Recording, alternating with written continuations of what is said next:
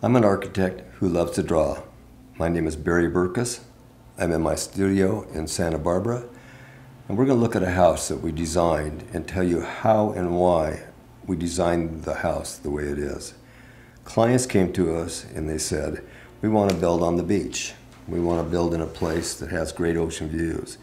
We want to build a house that allows us to bring our extended family home, but we want to have a place that's private for them also. So we looked at putting the living kitchen across the back to enjoy the view, the library to enjoy the view, a stairway that went upstairs so the master bedroom sat over the top of the kitchen area, and a guest room over the living room, and a bridge that connected that, and the guest over here, and actually another bridge that connected the guest to their own bedroom suites, which were over a motor court in the front. So as you start to, this becomes a house. It is a drawing that as you start to sketch, you draw a diagram, and the diagram becomes architecture. So what we were looking at, once again, was the ocean that ran along the area here. We're looking at, once again, winds that came from the west side over here, sun that came east and west. And we looked at the kitchen being on the morning side of the house. Always think about the kitchen enjoying east light. The sun is a wonderful thing to gain in the morning.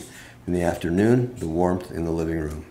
And we looked at the house as around a courtyard, so that if the winds came, that we would end up being able to shelter the people around a fireplace in a courtyard that we came through from a motor court, which was the garages in front.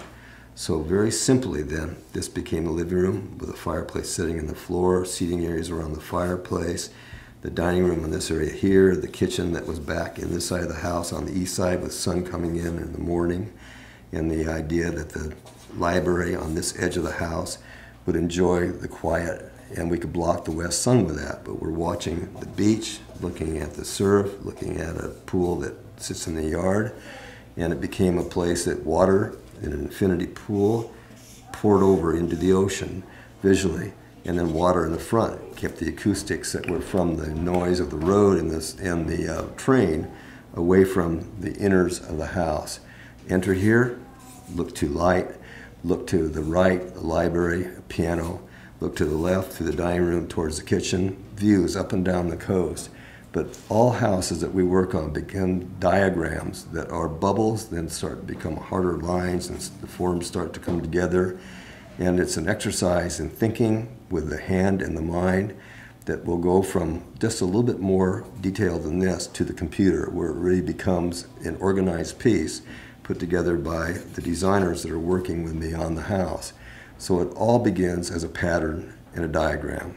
The idea of where things are and how they interrelate, adjacencies and the opportunities of the sun in the afternoon, the sun in the morning, the views to the water, and the idea that the bridge puts together the guest and the master, looking down into the wonderful views of the house.